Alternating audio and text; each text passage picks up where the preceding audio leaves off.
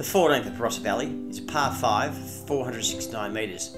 Careful, there's a bunker on the left hand side about 200 metres out down here.